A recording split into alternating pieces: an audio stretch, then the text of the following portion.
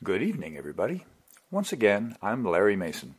I was a college professor for 8 years and a computer system administrator for 30 years. I am continuously very obligated to Michael Shanklin and all those who help him bring you the Voluntary Virtues Network. Without his generosity, you would not be hearing my voice. I enjoy lecturing as much as any professor, but it will be more fun when we move to live shows so my listeners can ask questions and correct my errors. However, we must make do with these pre-recorded lectures for now. This speech is the 7th in the Invisible Hand series of talks, all of which involve money in one way or another. Invisible Hand is also the name of the novel, which I hope this series of talks will inspire you to read if you have not already done so. Reading or listening to it will cost you only time, since it is freely available on the Internet in both text and MP3 formats at nopomstuff.info. Or, if you're willing to spend $1 on Amazon, you can download the novel to your Kindle. End of commercial message. Tonight's main theme is about free markets. As background for this presentation, I will provide a brief summary of the conclusions of the first presentation in this Invisible Hand series, which examined the physical object nature of our money and some of the unfortunate consequences of that nature. I will be concise, so if you have already seen one or more of the earlier presentations, don't worry. This review won't take long. All money in history and prehistory has been considered to be or to represent physical objects such as a basket of grain, a cow, a coin, or a paper bill. Today, most money is in computer accounts, and though it zips around the world from account to account at almost the speed of light, it is still treated as if it were a physical object of some sort. Because we treat money as if it were a physical object, anything which is true of physical objects in general will also be true of money. This obvious point is ignored by economists and others who talk and write about money, even though it is the most important truth about money. The importance of the physical object nature of money cannot be overstated. What follows are some of the consequences of that physical object nature. First, money is like other physical objects in that it can be taken from its owner against that owner's will, by force, fraud, or stealth, and it can also be lost or destroyed. This means that you need to suspect almost everyone of trying to get your money by fair means or foul.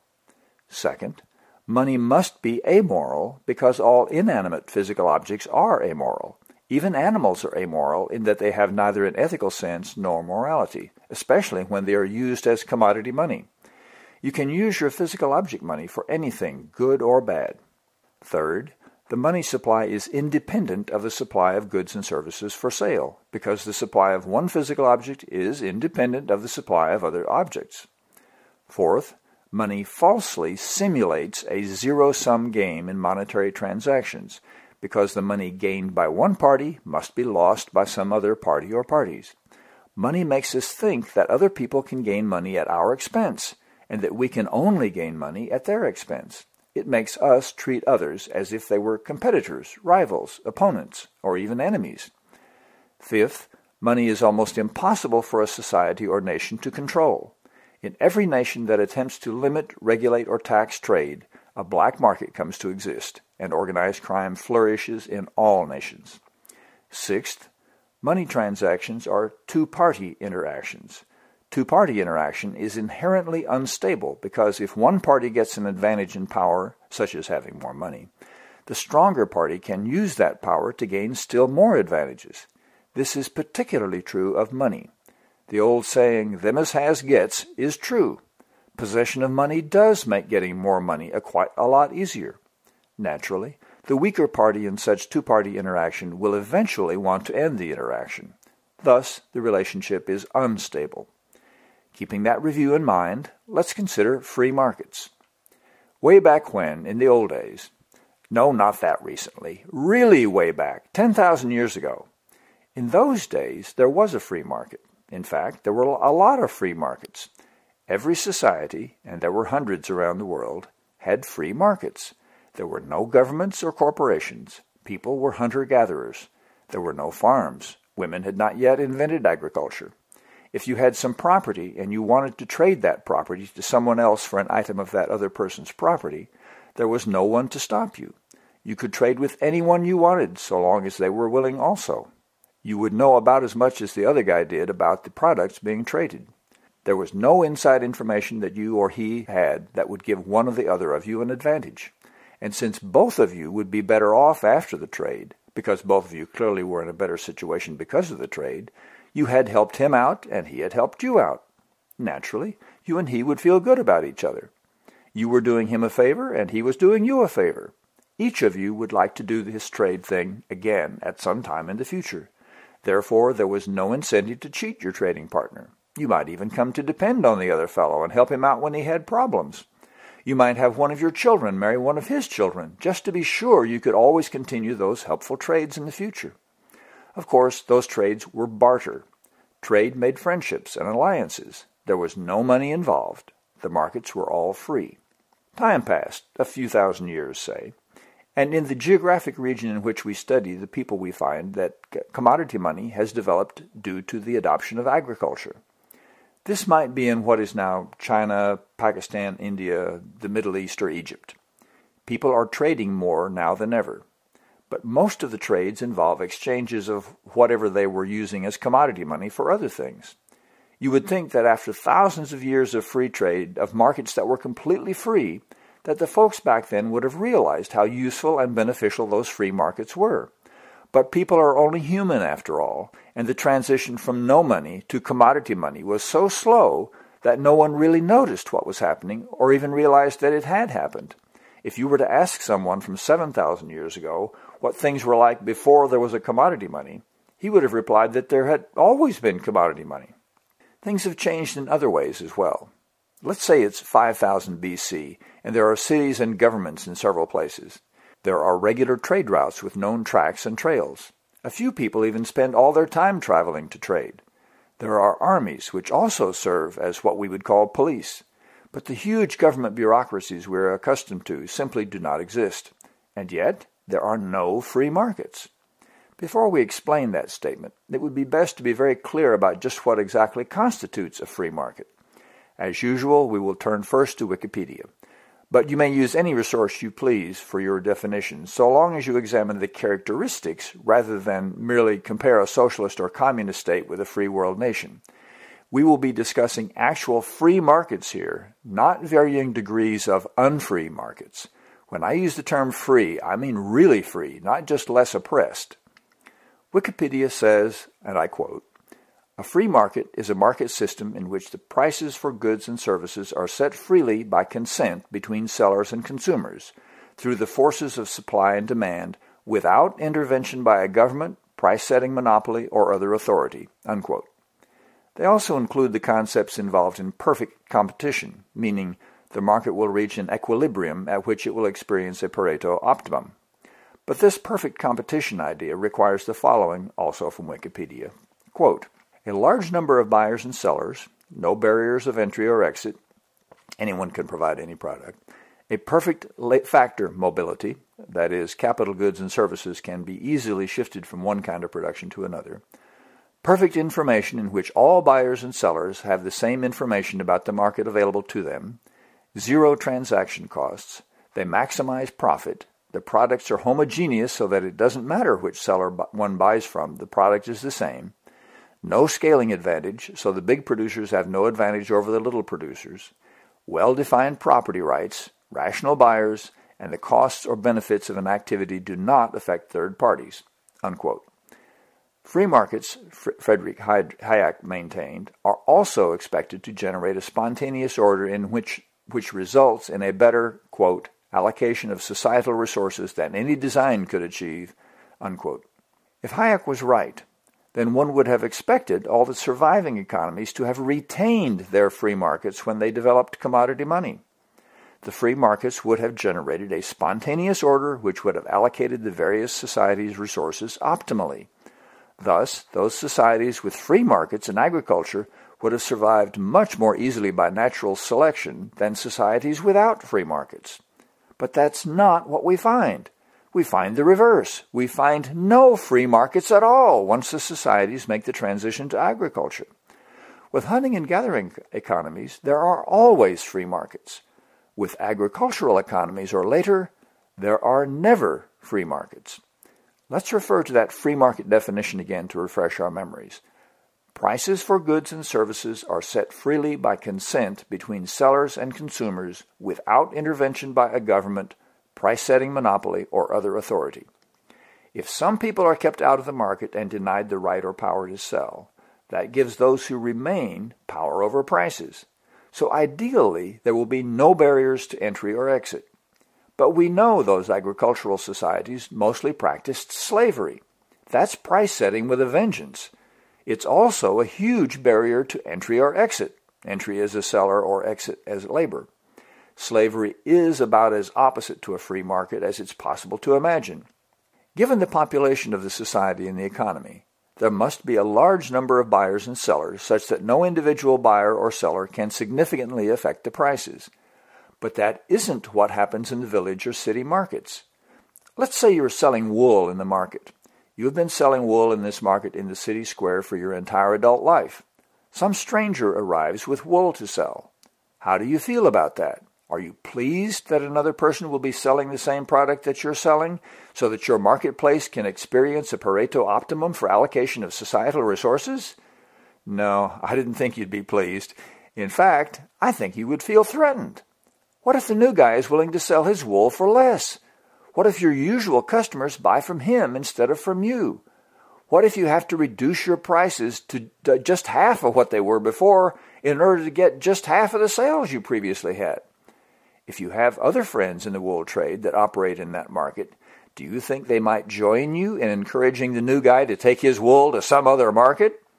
If you bribe the police soldiers, do you think they might run that guy out of town? Do you think you could come up with other means of eliminating that competitor? So much for a large number of buyers and sellers, and no barriers to entry into the market. And you'll notice that government had nothing to do with it. You did those things to eliminate competition because you wanted for your own personal private profit-seeking reasons, not because the government told you to. If we go over that list of factors in perfect competition, we find that some are physically difficult to arrange for many products, so we should not expect perfect competition to exist in the real world. But it might be possible to approximate it for all practical purposes if it weren't for our physical object money. But let's get back to you as a wool seller in the market. Let's assume a village of about the same size, which also has people meeting in the square to trade. But let's take the time back a few thousand years to a time when there was no commodity money because it had not yet developed. You are in the market looking for people who have things you need and who themselves need wool. The new guy also has wool to trade. But what are the odds that he is looking to trade for the same things you want to trade for? Well, there aren't nearly as many products in those times as there are today, so the odds are significantly higher that some of the things you want to trade for, he also wants to trade for. But you have a big advantage over this other guy. You know exactly who is likely to have what you want and who is likely to want what you have. Also, they are likely to have traded with you before and expect to trade with you in the future. So the new guy will be just an additional resource for the village to be welcomed. If there happens to be a shortage of wool this year, perhaps he can trade for what he needs. If there is no shortage, some people may be willing to trade with him anyway, since wool lasts rather well and he doesn't have that much wool since he's only a single producer. In other words, this new guy is no threat to you. So what's the difference between the two situations? There is no difference physically between the two. The people are the same. The marketplace is physically the same. If you looked around during the typical market day watching the people trade, one by barter and one using commodity money, it's unlikely you'd notice any difference at all.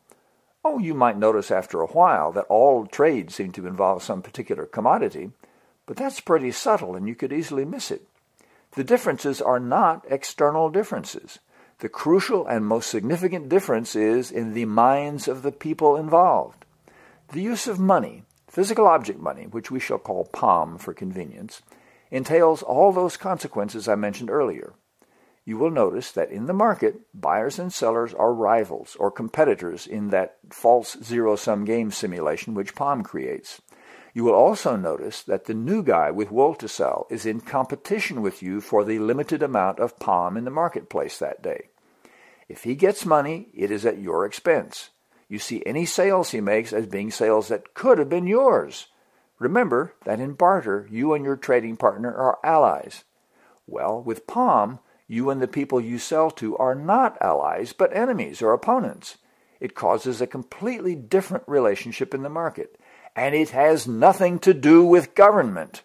If government becomes involved, it is at the request or urging of the participants in the market who are attempting to prevent the market from being a free market. Therefore, POM will prevent free markets in this fashion, and for this reason, regardless of whether there's any government participation or not. See organized crime around the world and how unfree are the markets in which they participate. But let's look at that large number of buyers and sellers in the market again from a different perspective. Remember that another of the consequences of POM is that the interactions are two-party interaction and thus unstable. Barter is also a two-party interaction. It's also an interaction in which one party may gain a power advantage. But how can one turn that power advantage into a still greater advantage? It's really hard with barter because you're trading for only one or two things you need, and that's true of both parties. It may be an inconvenience to not make the trade, but it's a similar inconvenience to both parties, since both will be better off for having made the trade. To refuse to trade is like cutting off one's nose to spite one's face. With POM, it's different. POM trades for everything. To cut off one's supply of POM is tantamount to a death sentence. Thus, when the economy shifts to POM over the centuries, there's a shift in social relationships as well. Those who gain more POM likewise gain more power in all their relationships. This can greatly reduce the number of buyers and sellers. Some products only a few wealthy can buy, but that pales to insignificance compared to the effect on the numbers of sellers. As wealth concentrates in the hands of a few, the capital resources are also concentrated into the hands of a few, which reduces the sellers dramatically. You may have noted that when a new industry begins, there are many who enter the market with the new product or a variant thereof. After a relatively short time, many of those who entered the market have failed and left the market, and only a handful remain. We see this again and again in the modern economies. The concentration of wealth has only a modest effect on the number of buyers, and that effect is insignificant until it becomes extreme. There comes eventually a tipping point at which the lack of spending by the poor for lack of money reduces or eliminates sources of income for those in the so-called middle class, which converts them to poverty, and the blight spreads with ever-increasing speed until a point of economic collapse. The positive feedback loops that POM provides also generate a powerful destabilizing influence. When there are only a few sellers in the market for a product, it becomes quite easy for those sellers to agree on the prices they will charge for their product. This price-fixing behavior does not even require a formal meeting or organization to bring it about. Just noticing what the competition is charging is sufficient. This problem is made worse as division of labor increases. That is, as more people specialize and thus become more expert in their trade, there become far more trades in which to specialize, and thus fewer people in each trade. Since there are a limited number of participants in each guild, for example, the guild has far less trouble in keeping its members in line so that they present a united front to customers. Those experts in various trades now will have more knowledge of their products than their customers. That gives those experts the advantage in dealing with buyers. Again, this takes us away from free market characteristics. There is no longer equality of information about the products being bought and sold, as there was in the much simpler barter economies. The modern economy is far, far more specialized than the economies of 5,000 years ago. The vast majority of the products people buy are almost totally outside the buyer's areas of expertise. I can judge the haircuts I get, but I have no idea what's on the skin of the apples I buy, let alone what's in this voice recorder I'm talking into. On so-called perfect information, the markets fail miserably as technology advances. Now let us consider the transaction costs, which are held to be zero in perfect competition. Transaction costs include search and information costs to find the desired products and what prices are being asked in the market, bargaining costs which accrue in the process of haggling or bargaining over price between buyer and seller, and police and enforcement costs when contracts settled upon in the bargaining phase are violated. Look how many of these costs are a result of the consequences of POM. Finding the desired product will be a cost in any system, but the price is a product of POM. Bargaining costs are strictly POM as a result of the zero-sum game simulation, the taking money against the will of the owner consequence, the amoral consequence, and the cannot be controlled consequence. Whether policing and enforcement is even possible when the inherent instability gives too much power to the seller is a function of POM. Naturally, the policing and enforcement costs are necessary because of the competitive relationship in the markets which use POM. When economic relationships are those of enemies, it's difficult to function at all without rules and officials. Unless the rules are fair and the officials unbiased, the market simply cannot be free. The opportunities for fraud in the market result from POM being vulnerable to being taken by fraud. The immorality of POM means that POM can be used to destroy the freedom of the market, thus harming everyone either directly or indirectly. The fact that the use of POM cannot be controlled simply makes possible the violations of all ethics, morals, and laws concerning actions appropriate to the market. As the technology of production improved, and as the range and quality of products increased, the homogeneity of the products in the market was greatly reduced. The point has been reached today when the buyer has almost no way to compare the different products under consideration without the help of an expert, and each producer of products attempts to make those products unique in appearance if indistinguishable in fact. I cite the beer and soda manufacturers as an example of industries in which the product differences are almost imperceptible, but the advertising would have you believe otherwise. Thus, our conclusion must be that POM renders free markets impossible. As a test for that conclusion, one has but to produce evidence of any economy in history, which is agricultural or higher in technology, that has had or has a free market economy. An indicator would be that the nation has no organized crime. Articles or learned tomes on free markets notice and emphasize government interference with markets. I cannot disagree with the attention given to governments in that regard. What I think is missing is the recognition that even without government involvement, free markets would be strangled in the crib by POM. Simple fraud alone is all that is necessary to destroy or prevent free markets. Fraud does not require any government, laws, enforcement, or oppression. Fraud is freelance, every man for himself. You're on your own. I can do this for myself, and equal opportunity. Fraud takes place at every level in the marketplace, from advertising through contracts to packaging, the stock market, and to the top of the financial markets. It even includes activities within and among businesses. You simply cannot create and maintain a free market with rampant fraud. Yet POM makes fraud possible and inevitable whether there's a government involved or not. Organized criminal activities include swindling each other. Drug deals gone sour are a reflection of that truth. Libertarians who think it's sufficient to change or restrain government to attain free markets, or who think that anarchy will bless us with free markets, are living in a dream world. Elimination of government is irrelevant. Government has just been the tool, the means by which those in the market have tried to gain unfair, immoral, and unethical advantages over other market participants. It's always been that way. So long as we employ a POM, it's going to continue to be that way. The only way to get a free market is to eliminate POM. Of course, you don't see or hear anyone advocating that we change the most basic aspect of how our economies operate. Similarly, you don't see anyone solving the economic, political, and social problems we face either. The benefits of free markets are huge.